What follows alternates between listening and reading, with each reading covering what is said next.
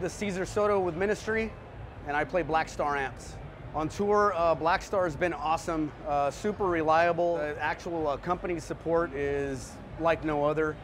They're there for us 110% all around the world. Whenever we need stuff, it's always there, always reliable and always punching you in the back. DPR is used in smaller venues only because, I mean, if you have an amp closer to you, you're more likely to get, a feedback.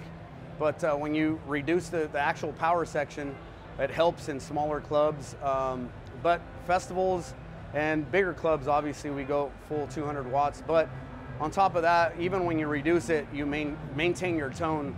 So that's the biggest, most important thing, is maintaining a consistent tone, and that's what it keeps. Emulated output, I've used personally for the clinics that we've done, and that has been pretty much, it's been a godsend. Only because obviously you don't have to deal with any mics, straight in, and you get a killer tone. It's like you're not fighting with the stage, or you're not fighting with monitors or the PA. It's clean signal, sounds true, and it's awesome.